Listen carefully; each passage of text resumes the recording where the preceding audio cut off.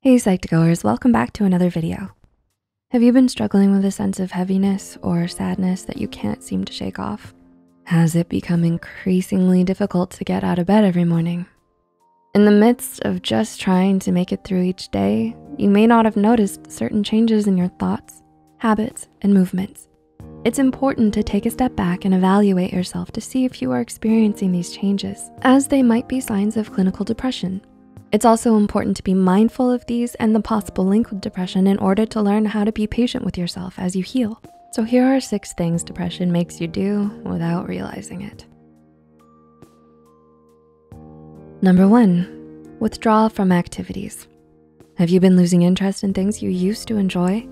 You may have noticed that activities you used to like, such as singing, reading, or maybe even hanging out with friends, aren't that much fun anymore.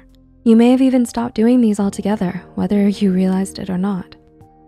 Number 2, feeling worthless or guilty. Depression tends to involve feelings of worthlessness and excessive guilt. You may be blaming yourself for things more than you realize and placing much more blame on yourself than you deserve. You might consider yourself to be the sole cause of a breakup, even if your partner had their own faults or were even abusive. You might become preoccupied with events that don't turn out well, however trivial, and trace these minor mistakes to yourself. You may believe these to be proof of your own shortcomings. Without realizing it, you could be spending a great deal of time dwelling on negative experiences and what you think are your own failings and flaws, when in reality, your thoughts may be clouded by depression, leading you to see yourself in an unrealistic, poor light.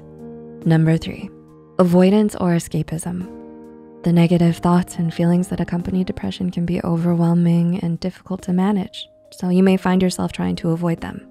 You may be using your phone or familiar TV series and movies, or perhaps texting late into the night to escape your thoughts. You might also avoid talking and thinking about the future, which can bring up unpleasant feelings. Number 4, eat less or more. You may have noticed that your appetite has changed. It's important to take a minute to evaluate whether you've been eating properly. Have you lost your appetite lately? You may be eating less, or perhaps feeling the need to force yourself to eat. On the other hand, you may have been using food as a coping mechanism. Food can be comforting, but depression may cause you to over-rely on food for comfort, leading to overeating and craving unhealthy food. Number 5, move differently. As with changes in appetite, the body can be affected by depression. Your physical movements may have slowed down. This is not just a feeling of slower movement. People around you could observe this. Basic actions such as walking, getting out of bed, writing or signing your name may take longer for you to do. On the contrary, you might be feeling restless. Without realizing it, you may be fidgeting, pacing, or wringing your hands. And number 6, you lose concentration. Another thing you may not have noticed is a decline in your ability to focus. It may be more difficult for you to concentrate and make decisions, which can affect a wide range of daily activities. You may find yourself delaying chores and putting off, or having greater difficulty with assignments or work. It might be harder to fully concentrate on what you're reading or watching. You may also find yourself going back and forth with decisions, even when they're minor. Remember, if you're experiencing any of these, you're not alone in dealing with these struggles, and understanding the issues brings you one step closer to healing. Treatment is also an option that has helped many others with depression. Can you relate to any of these points?